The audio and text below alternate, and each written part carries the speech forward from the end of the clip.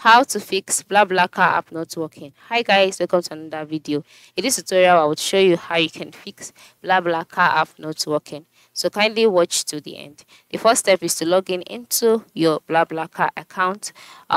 Or first of all, the first thing is to ensure that you have the BlaBlaCar app installed on your device.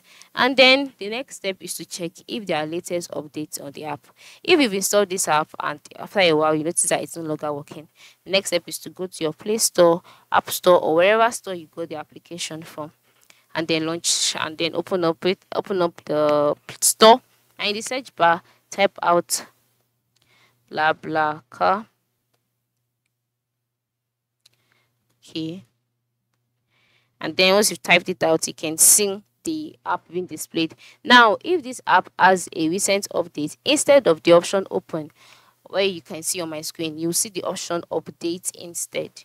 Update. So just click on update, and then once it has updated, go back to the app and open it to check if it's working. And then if you see that it's not working, you can try restarting your phone as well to initiate this process.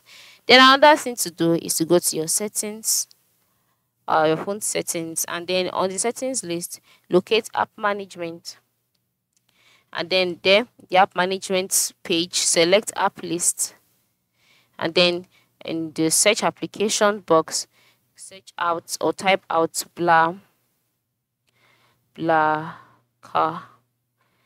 and then on the page displayed, click on storage and cache, and once you're on the BlaBla's page, click on clear cache, and then you can also click on clear storage. But just that once you clear your storage, the app's data will be permanently deleted, which include files, settings, databases, and other app data. If you're ready to use this, you can do that, and then go ahead, restart your phone and open up the app.